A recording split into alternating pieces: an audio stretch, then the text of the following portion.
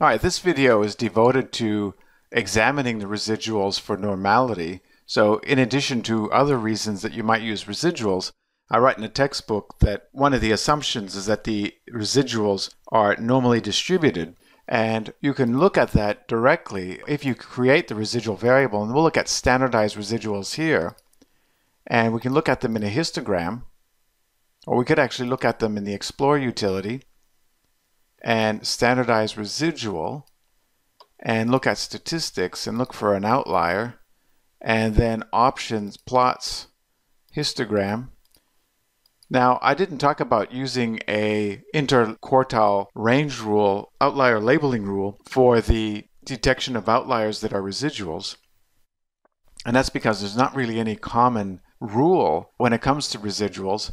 I think you could potentially do so, but I write in a textbook that people use z-scores of something like 3 or 4, and I definitely recommend that you consider a standardized residual of 4 or greater as a possible outlier, and that assumes your sample size is less than 1,000.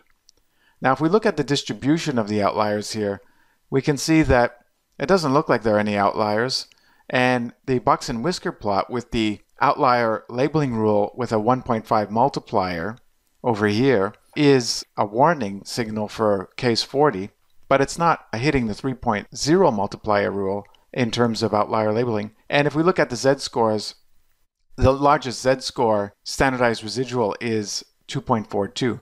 So that's not even bigger than 3. And so I would be inclined to think that the residuals are normally distributed in this case. And the reason that's important is that we expect the regression equation to essentially work roughly equally well for everybody. And so yes, it's going to underestimate and overestimate in some cases, and that's totally natural from a sampling fluctuation perspective.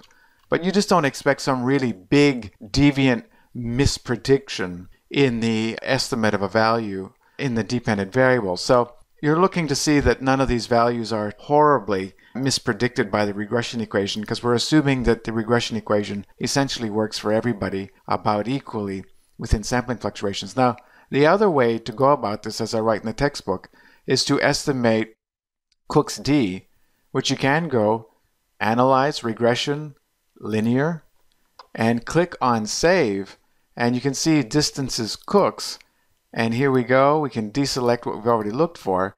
And you'll recall that in the textbook I mentioned that a Cook's distance value that's greater than 1.0 is cause for concern. And we can see that SPSS has produced a table called Residual Statistics. And the Cook's distance value, the largest one, is 0.397 here. Cook's distance, minimum 0.000, maximum 0.397. Because none of them are as large as 1.0, I would feel confident that I don't have any outlying residuals, that none of the residuals are especially poorly predicted.